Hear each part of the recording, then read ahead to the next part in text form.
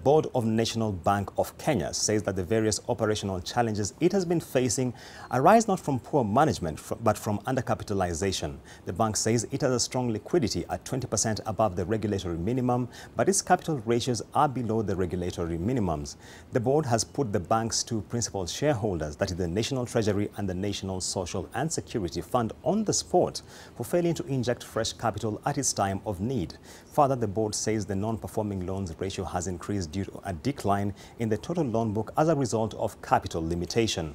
The bank has admitted that for the last 5 years, it has had capital adequacy challenges. These revelations are contained in the bank's response to the National Assembly's Committee on Finance and National Planning on matters pertaining to the proposed merger with KCB.